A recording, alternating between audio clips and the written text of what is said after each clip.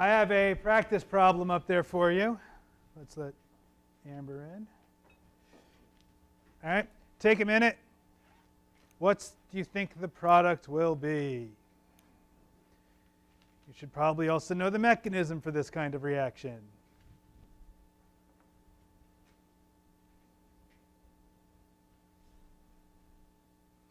This is an extension of something we did last class. All right. What? Is the OH there to trick you? It's not there to trick you, but it's there to be used. So let's think about it. All right. What kind of reaction is this? What do you see as the reagents? It's oxymercuration, demercuration. Oxymercuration, demercuration, right? Now, the first thing that happens is we add the mercury, right? I'm going to sort of skip over where the electrons are going.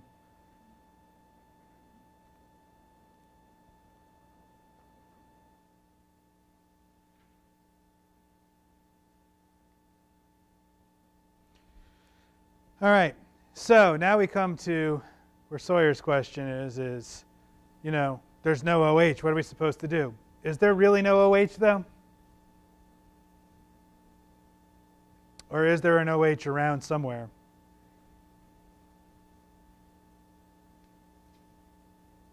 It's not a rhetorical question. You can answer. What? I have the OH in the molecule, so we can have an intramolecular addition.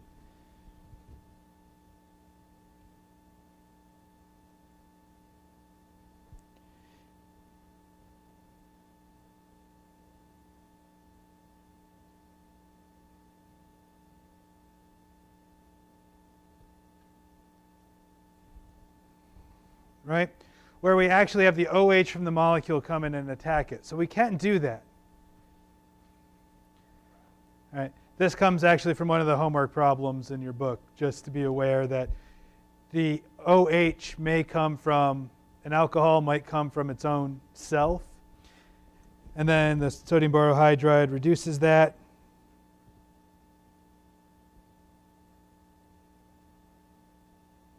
Oop. That's an oxygen there. And you put the hydrogen on, right?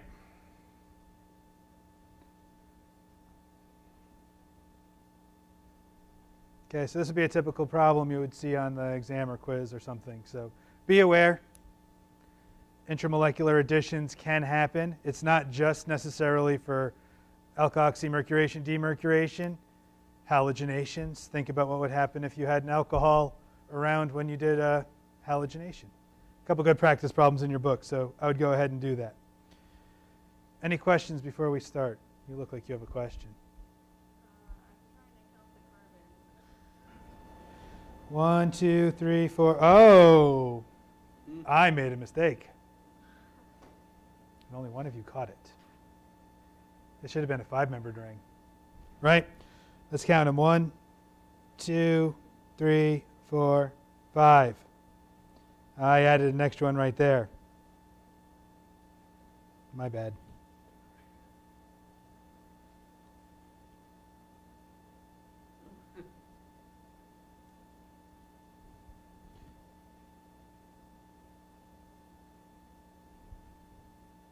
That better? Are we happy now? Always count your carbons.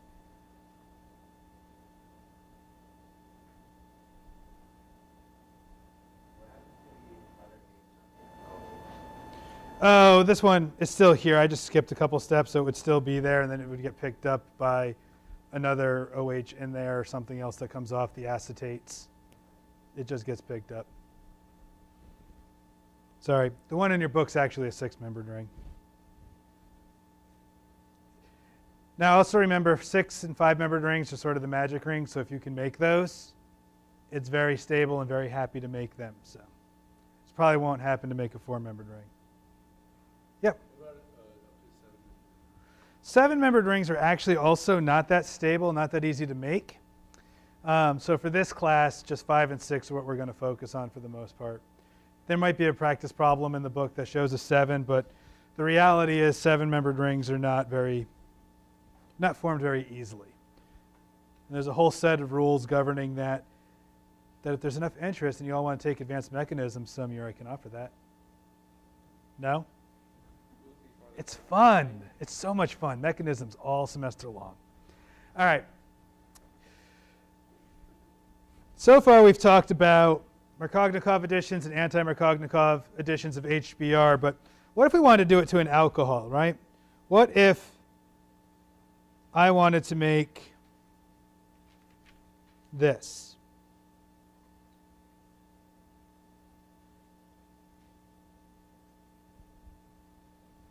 What if I wanted to get that OH in that least stable spot? How could I do that?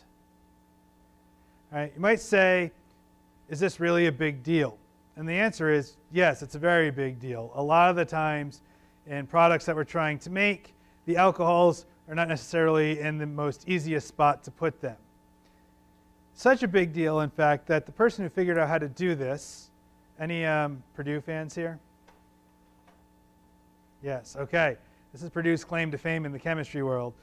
Actually won a Nobel Prize. The chemist from Purdue won a Nobel Prize for this in 1979, H.C. Brown. If you've ever been down there, the chemistry building's actually named after him. All right? And he figured out, we'll say 1979, figured out that if he used borane, B2H6, this would actually add and put the boron in the anti-Markovnikov position.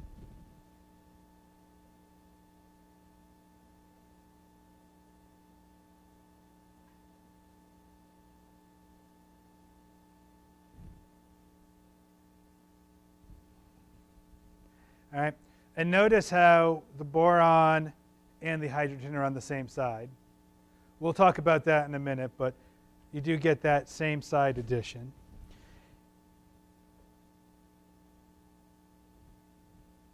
And then if you used peroxide and OH minus, some sort of base, that would remove the boron and put an alcohol in its place.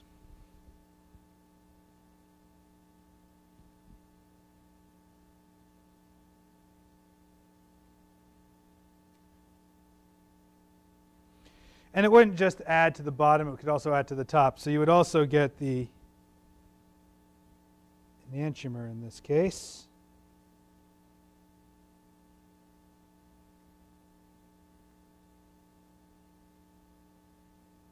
Did I just do that backwards again? I did. Man. CH3. There we go. Fixed. All right. Now, does anyone remember what we call addition on the same side?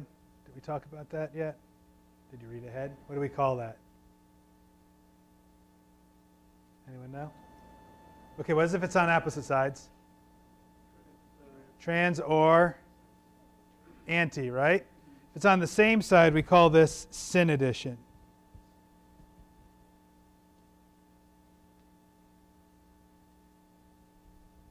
Okay? Yes, and it's S-Y-N. I know I'm not a good speller, but that is actually the way you spell it. All right, and that just means on the same side. So this adds in a syn fashion, not anti, so it's a little bit different than the things that we've studied, and it puts it on the other side. So what's going on? Well, a couple things. First of all, borane. Borane is an interesting molecule.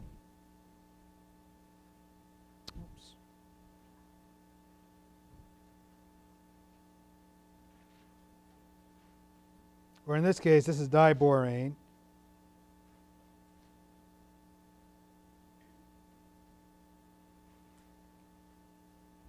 And diborane is in equilibrium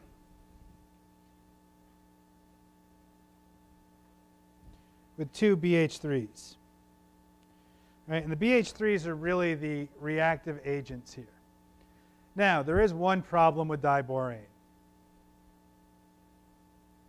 Right? It's what we call pyrophoric. Anyone have any guesses what pyrophoric might mean? Would it have anything to do with fire? It does. You expose it to air and it goes boom. Not necessarily the safest thing to use in the lab. All right? But we can actually make a reagent that is safe. If we mix borane with tetrahydrofuran,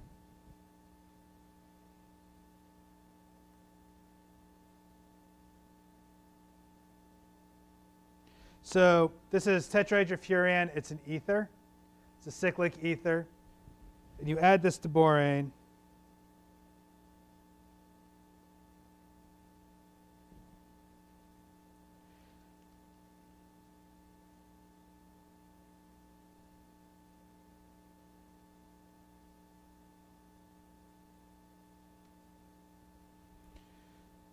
You get two stabilized boranes. This is actually useful. You can buy it in a bottle. You can use it pretty safely. You don't have to worry about it blowing up. It's just a very nice stabilized version of borane. So when you see things, what you're probably going to see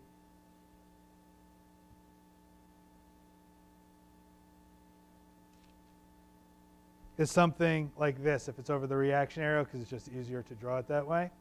They're the same thing. THF borane is the reagent of choice. It's the reagent that we actually use when we do these reactions. Is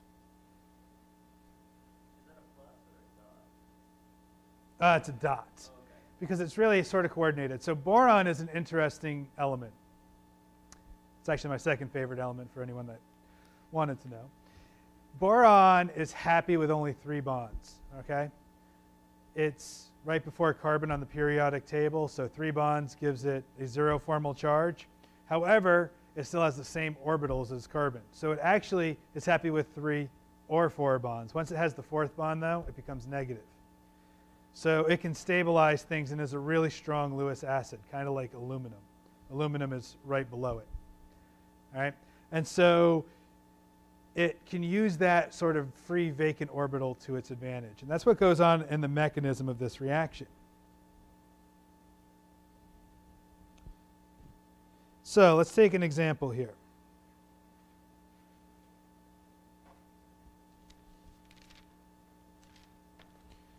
All right, let's say I react this with the borane. We'll say we'll do it in the THF complex. What happens? Well, boron, like I said, is a good Lewis acid. What is a Lewis acid? What's another name that we could call that?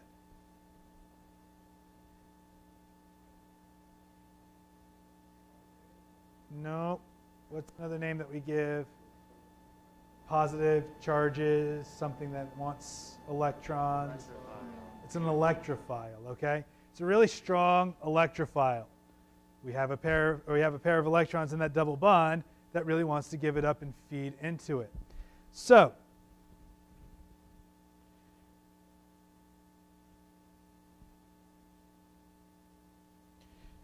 my electrons, and I set that up backwards. I am on a roll today.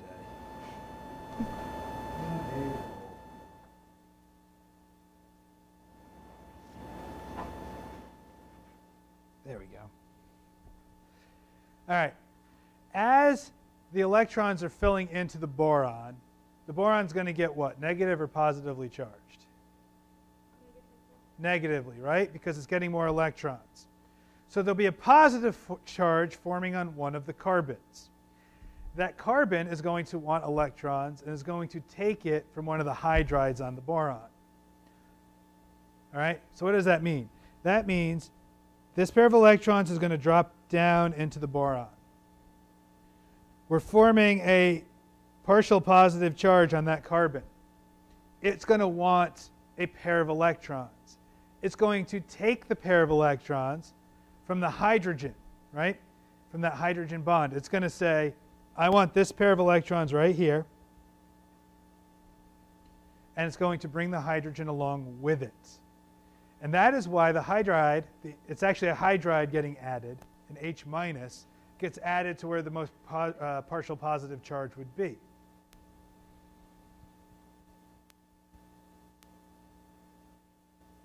Which which means that we have a hydrogen, and a BH2. Does that make sense? So the boron is taking the electrons, is dropping off a hydride, an H minus, to where it fills in. And it all does this at the same time. So if it does it at the same time, it has to be in the same position, right? Think of it almost, I think of it almost as like a staple being added to something, the two prongs, right? They both have to add up at the same time, which means that if I have something flat right here, it goes onto the same side, right? And that's that syn addition that we get. They're on the same side. They're both on the bottom of that molecule. All right?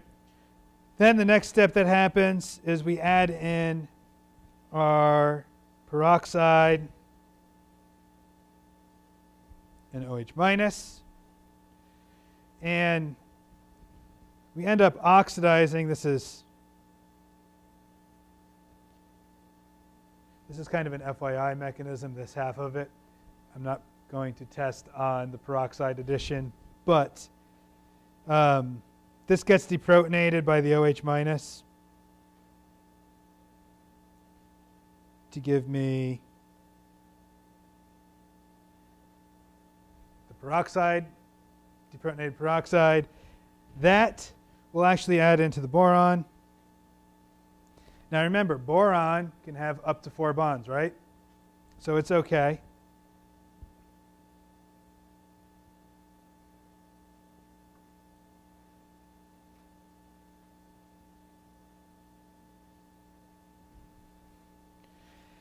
And now we get a rearrangement where this pair of electrons will actually slide over here and kick this off.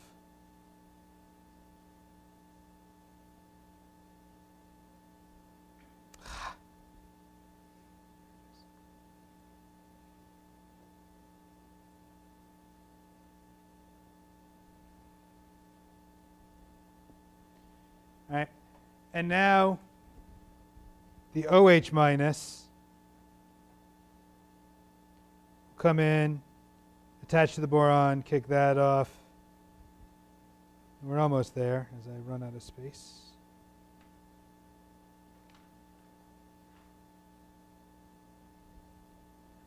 And it kicks that group off.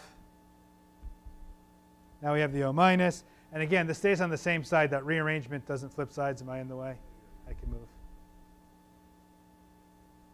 And then we have generated some water here, right there. So it can actually pick up the hydrogen from my water.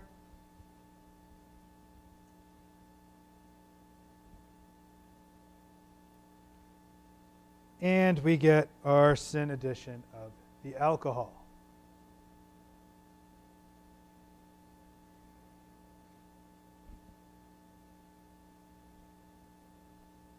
Yep. So, in the third step after adding the peroxide, would there be like a minus charge in the B? Or? Yeah, there is right here. That minus charge? Oh, okay. That's my notes. Yes.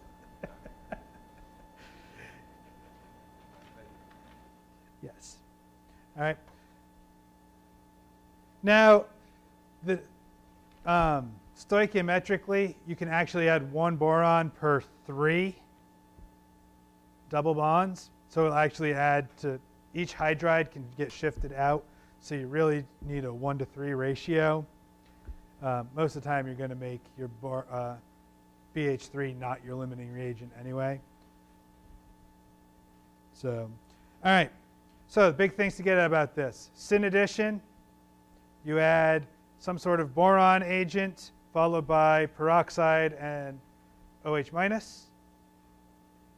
You get the anti-Markovnikov addition of the alcohol.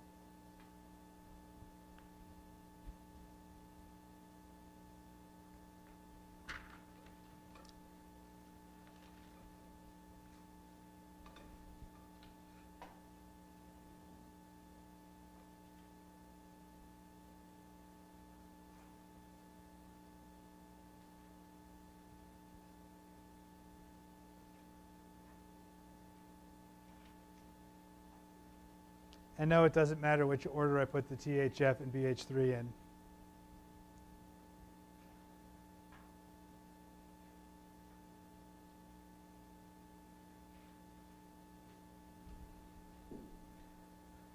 All right. Yes?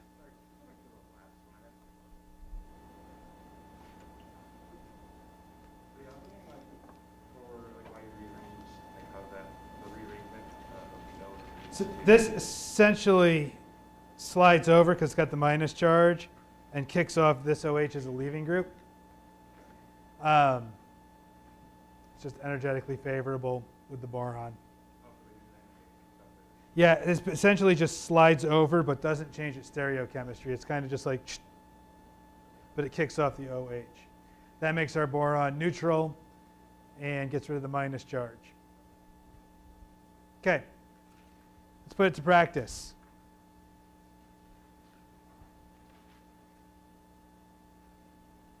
What would I get with this?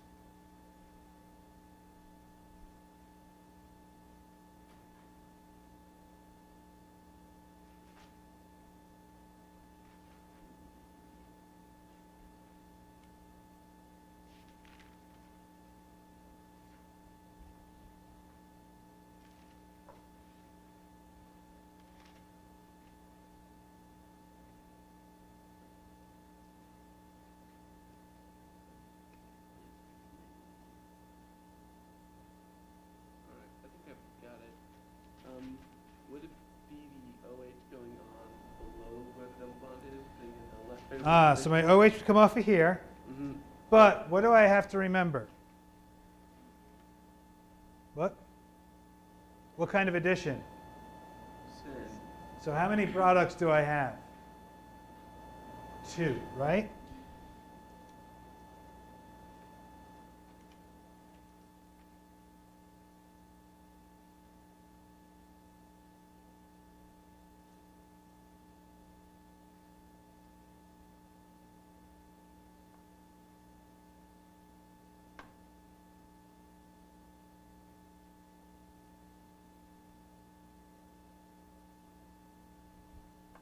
What's the relationship between these?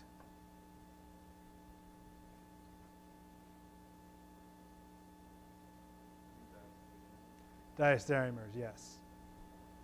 Okay, so in the case of when you have some sort of stereochemistry way off yonder that's not being affected, and you do a reaction like this, you are going to end up getting diastereomers because you're going to have it add to the bottom face and the top face. There's nothing saying one over the other. Okay? So remember that. If this were to be an exam question, we would expect both of those answers. If you're missing one of them, you would lose points. And no one wants to lose points. So remember both of them. Yeah? Are these basically 50-50 mix? It's going to be a 50-50 mix, yeah. Okay. Well, we'll say yes. The reality is this is a 6-membered ring that could be in a chair conformation, and there could be one side that's easier to access than the other. But for your sake, yeah, 50-50. Okay. Yeah. That like goes onto it just want to be onto the carbon with the least hydrogens just because of peroxide? It wants to be there because that's where you're moving an H minus, right? Which means that we're moving with a pair of electrons, right? We're not doing an H plus this time, it's the hydride. That wants to attack where the most stable carbocation is going to be. So the most stable carbocation is going to form at that carbon right there, right? So that's where the hydride, the H minus, wants to move. I know it's a weird thing because we always think H plus is an acid, but here we're looking at the hydride, the H minus, as more of a nucleophile. And it's going to go to where the most stable carbocation is. Does that make sense? So that's why it wants to go there. All right, any questions on hydroboration? By the way, this shows up in your book after the Markovnikov addition of OH, so H3O+. It shows up right there in the book, so if you're wondering where it's at. Yes? Not necessarily. It could be enantiomers as well. So if I didn't have this stereocenter right there, if that was just a hydrogen, then I would just get my two enantiomers. So you always end up with either enantiomers or the diastereomers, depending on, or it could be the same depending on the symmetry of the molecule.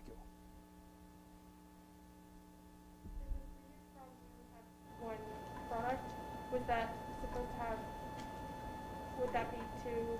It would be two. I was only showing the one side. It could have had attack from the top too, yes.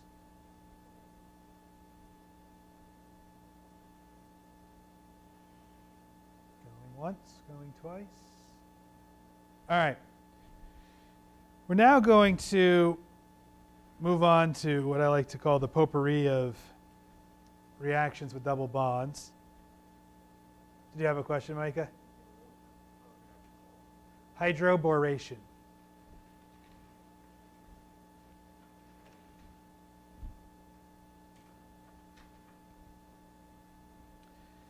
All right.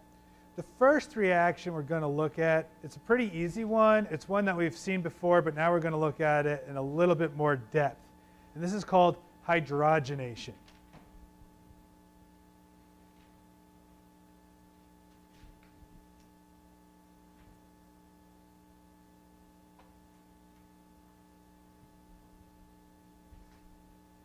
Anyone guess what I'm going to do? Add what? Add hydrogens, right? So the idea with hydrogenation is where we reduce that double bond that we have in the presence of hydrogen with some sort of metal, platinum, palladium, nickel. Those all work. Sometimes you'll actually see palladium on carbon, where they actually will coat the activated carbon with palladium. That's a very typical way to do it. All right? And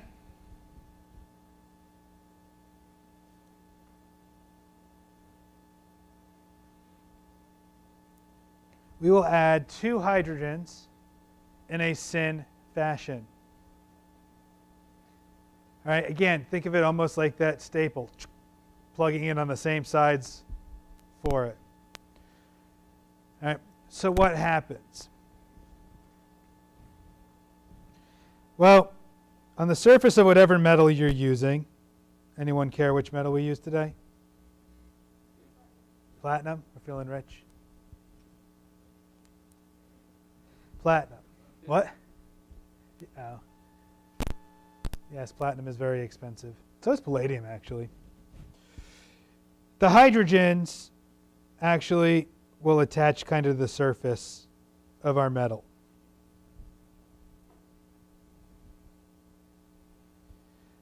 All right. Then our double bond, I did not give myself enough room here.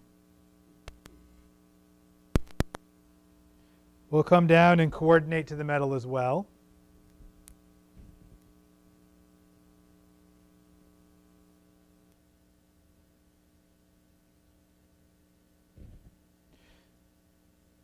So this isn't like a normal sigma bond, it's more of a coordination bond. So it's just coordinated there, basically being held on.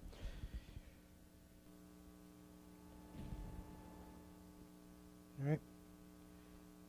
And our hydrogen can add in, and then this can form a full bond down to it.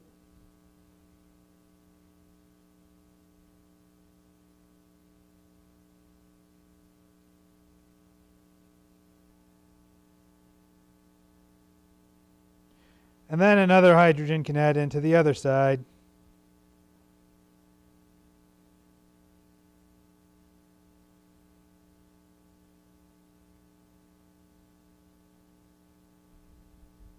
All right.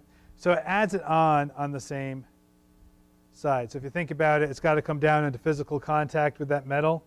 So the hydrogens can only get in from one direction. So that's why we get the syn addition.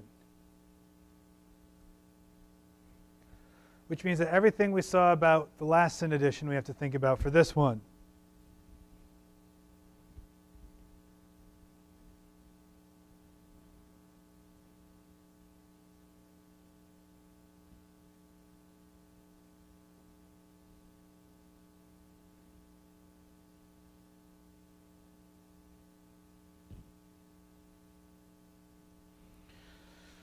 So for example, what if I had something like this?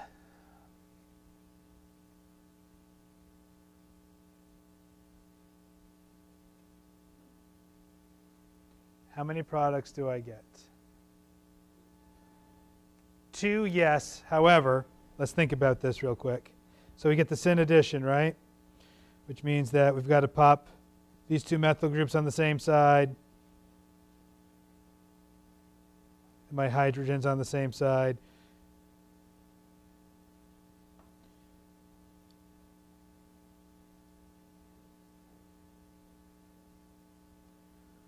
What's the thing about this particular one? These 2 are the same, right? So in this case, you would only have to put the 1 product because it does work out to be the same. Why? We have that plane of symmetry through the middle, right? So that means that these would be the same. However,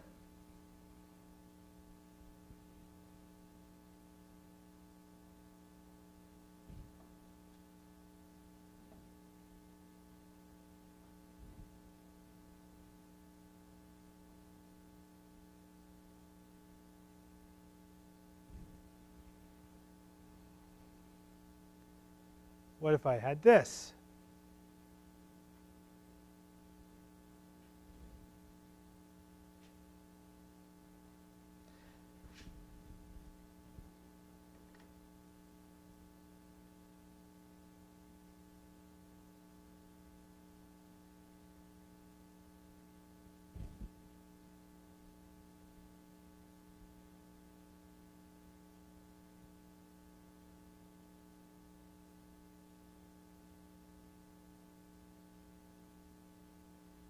I have to get both of those, right? Where it comes from the top face and the bottom face.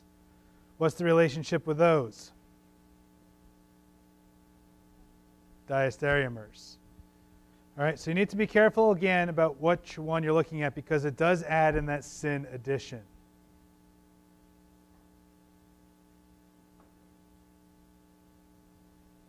Now, for those of you that want to know how this reaction works, a lot of times we actually use balloons. So yes, we have balloons in lab. And you basically will fill it up with hydrogen. You'll put your palladium on carbon in there, is what we use most of the time. You'll flush it a few times by sticking a little needle at the end. Basically, we take, have we used syringes in lab yet? I forgot if we didn't use, we haven't used them this semester because we'll use them next semester. You basically cut the top of a syringe, put the balloon on, wrap it with a rubber band, fill it with hydrogen, put the needle on, stick it through a septum, let it flush a couple times, and then stick it on and just let it go. You do need to be a little careful, though. We had an incident in our lab where someone was using palladium black, pretty much straight palladium. It got a tiny bit on her needle. She went to refill it in our helium tank. It's not helium, hydrogen tank. And there was enough oxygen in there that it actually catalyzed the spark and basically turned it into a blowtorch. Nothing like a big, tall tank of hydrogen, just, you know, with a low torch about this big coming out of it. So you do sometimes need to be careful when doing that, though that's normally not the case. Another thing is sometimes you will use high pressure and temperatures. So if you do see that on a problem, that's fine. Sometimes high pressure and high temperature help catalyze it to go faster. All right. So any questions on hydrogenation?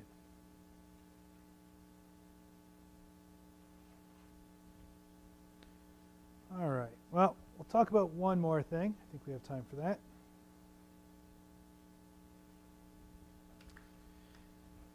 And that is the reaction of carbenes. So you remember back in, what was it, chapter 3, I said, hey, carbenes are a thing. We won't really worry about them until later. It's later. Yeah.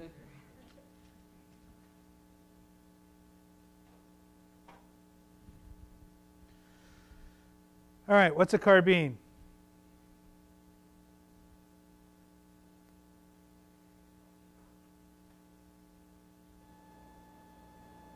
You guys are on video here, come on.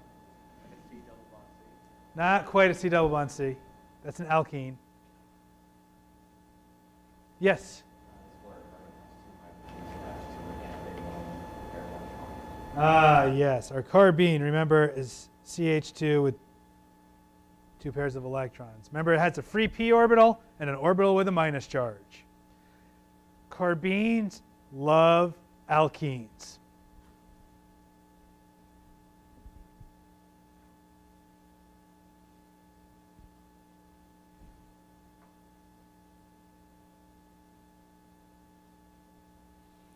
All right, so here's what happens. That carbon, right? If you remember, it's sp what hybridized? What's hybridization? sp2, which means there's a free p orbital. And that p orbital is empty. If it's empty, what does it want? Electrons. What can give it electrons? Double bond. The double bond. So this can feed into the p orbital. What's forming?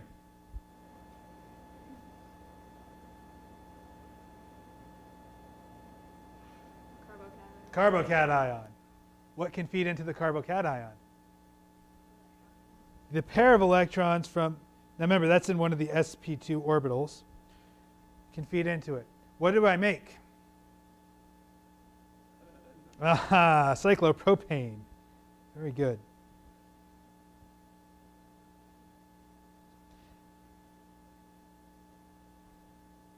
And this will also add syn, right? Because think about it, you're not going to be able to twist the 3-membered ring around to be trans. So this will have to add in a syn fashion, basically being on one side. In this case, it won't matter because it's the same molecule, right? We have a plane of symmetry.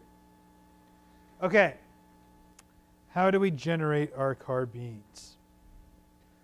There's a couple ways we can do it. All right. The first is using diazomethane.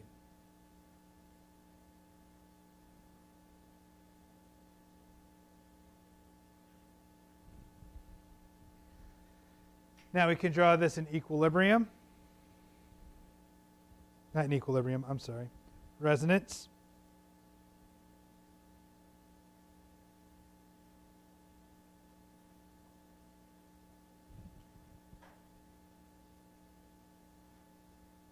Right, where if this pair of electrons goes here, this one can go into the carbon. What does this look like?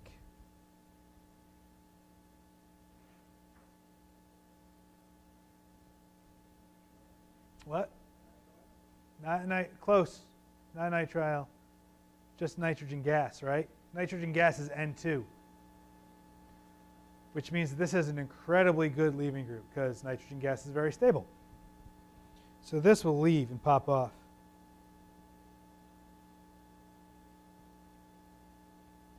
To give us our carbene. Plus nitrogen gas that will bubble away. So we can use diazomethane as one of the methods to do that.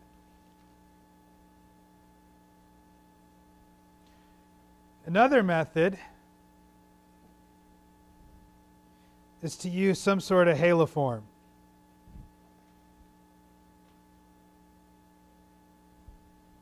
Okay. A haloform is just a carbon with 3 of the same halogens on it. You might know chloroform. Chloroform is this with the 3 X's with chlorines. Iodoform would have all 3 with I's, with iodines, and bromoform has all 3 with bromines. All right. We can react this with sodium hydroxide, and essentially what happens, here, let me draw it down here.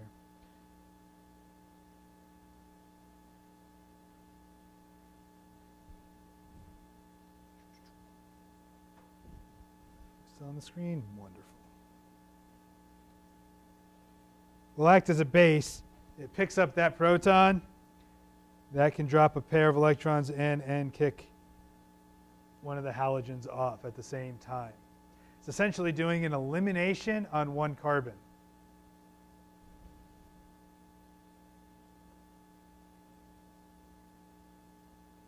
The one thing to remember here, though, is that you have X2, right?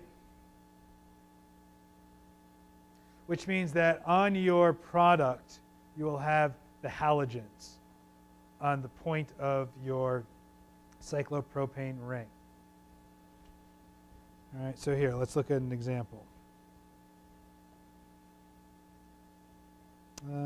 Let's use a 5-membered ring. Why not?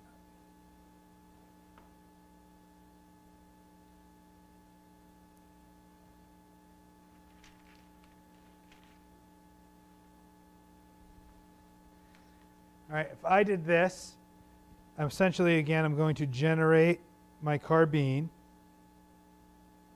Remember, there's a Br2. And the halogens do help stabilize those electrons, right? They're very electronegative, so they're helping stabilize that lone pair. This adds in, this adds in.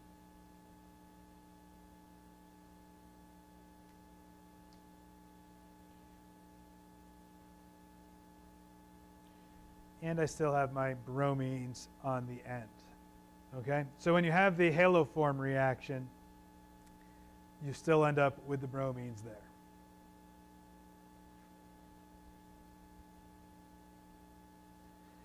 Now, diazomethane is really kind of dangerous. It will explode. You can't actually use ground glass joints. So you know all the glassware we have in the lab? You can't use it. Because if the diazomethane gets into that joint and you open it, it will send glass shattering everywhere into you, which you don't want. So we only use that under very rare circumstances. It works really well, but we tend not to use it on very large quantities. All right? Using the bromines or using a haloform, you end up with the halogens there. So if there's a way to do this reaction that we could just make a normal cyclopropane ring, but in a manageable way that doesn't, cause imminent danger to those doing it, it's a good thing. And we actually have a reagent to do that for us. All right? And it's called the Simmons-Smith reagent.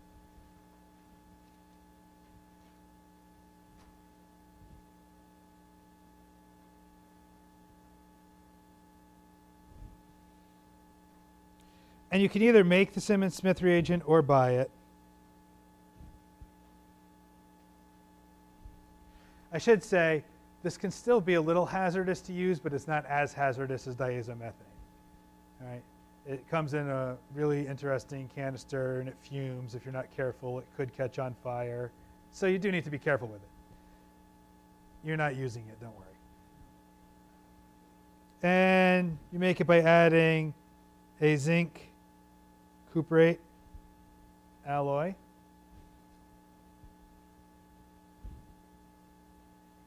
And you make the Simmons-Smith reagent.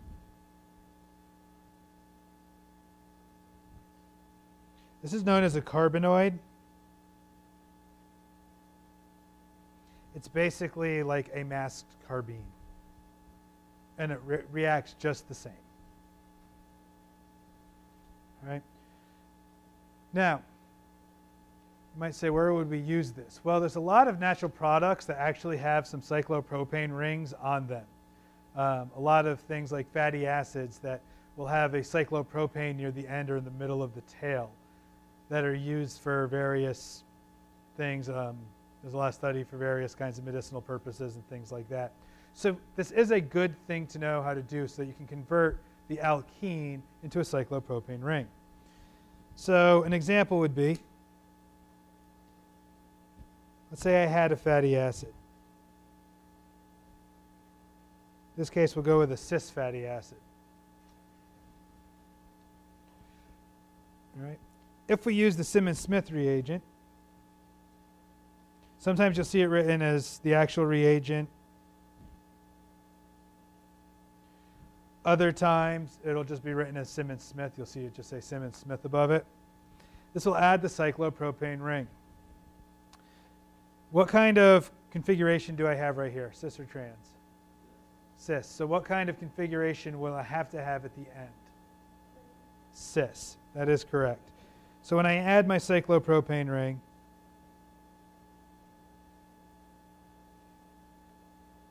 it will be in the cis and not the trans conformation because, again, it adds in that syn addition.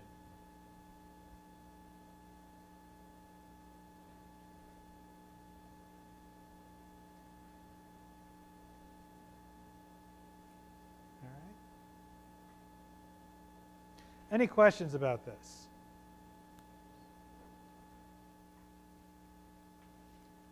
All right, when we come back, we're going to talk about epoxidations and then look at how do we break double bonds and oxidatively cleave them. All right, see you guys Wednesday. Some of you guys have lab today, don't forget. It's a quick lab though, so you know, happy day. And then lab cleanup. See you all later.